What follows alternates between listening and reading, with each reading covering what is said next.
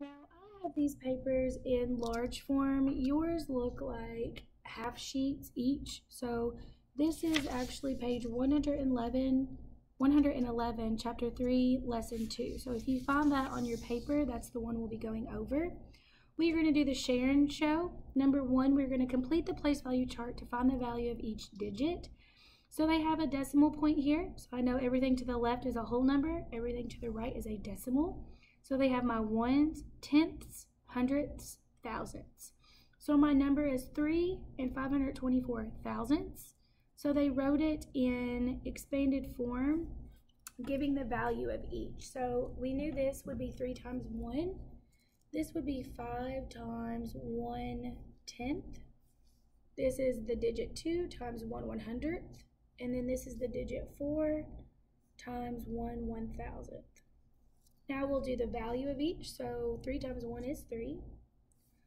5 times 1/10 is 5/10. 2 times 1/100th is 2/100ths. 4 times 1/1000th is 4/1000ths. So write the value of the underlined digit. So this 4 is in the hundredths place, so I know it is 4/100ths. This 2 is in the tenths, so it would be 2/10ths. This 4, that's 10/100ths, 1,000, so it would be 4/1000ths. Write the number in 2 other forms. So they give it to you in standard, so we can do it in expanded and written. So if we scoot this up, here is 253. That 3 is in the thousandths, so we would say 253 thousandths. So we can actually do it in 253 thousandths. Or you can write it in words, 253 thousandths. Next, here's my decimal point. So there is a 7 as my whole number, then 632 thousandths.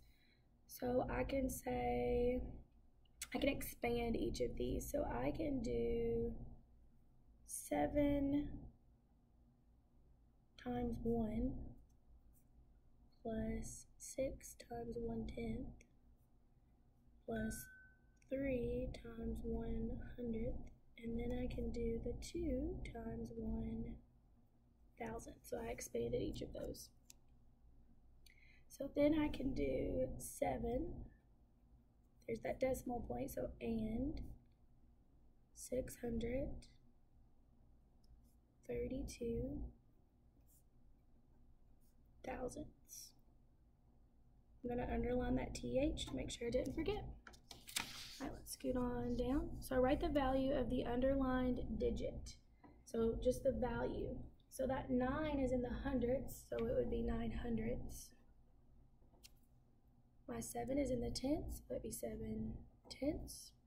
6 is in the thousandths, so 6/1000ths. 3 is in the tenths, so 3/10ths. 2 is in the thousandths, so 2,000ths. 1 is also in the thousandths, so 1,000th. Write the number in 2 other forms. So we have 489,000. So we can do expanded. So we can do 4 times 1/10 plus 8 times 1/100th plus that 9 times 1,000th. Or we could just give, say it in written form. So we could do 489 thousandths. I'm going to underline that TH to make sure I didn't forget. All right, so let's expand this one. There's my decimal point. So that 5 is actually 5 times 1 whole plus 9 times 1/10 plus 1 times 1/100th plus that 6 times 1,000th.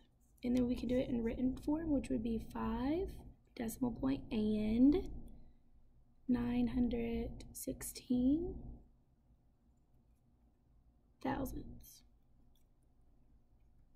I'm going to underline that TH. All right, good job, guys.